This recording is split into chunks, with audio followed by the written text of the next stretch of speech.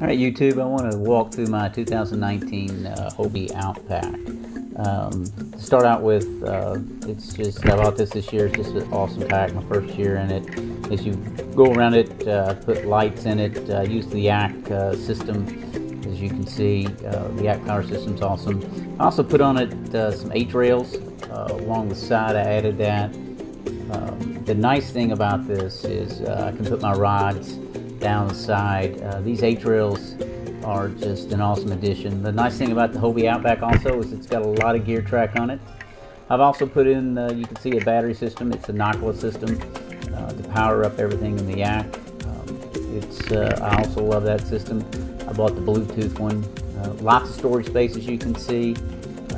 Great kayak. My recommendation to you is, though, like I've always said, look for what you want to do. Look for the kayak you want. Try them out.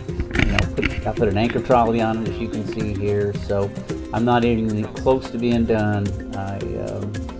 I've got a lot more features I'd like to put in it. This thing is power pole compatible. Lots of things to add to them as you go along. So anyway, I wanted you to take a look at it.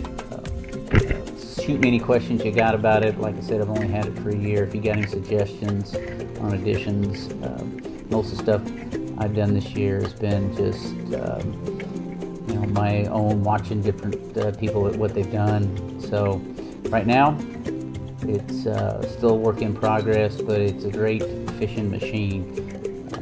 Shoot me any questions. Again, I want to be part of helping make this a better kayak. If you can give me any suggestions, it'd be awesome.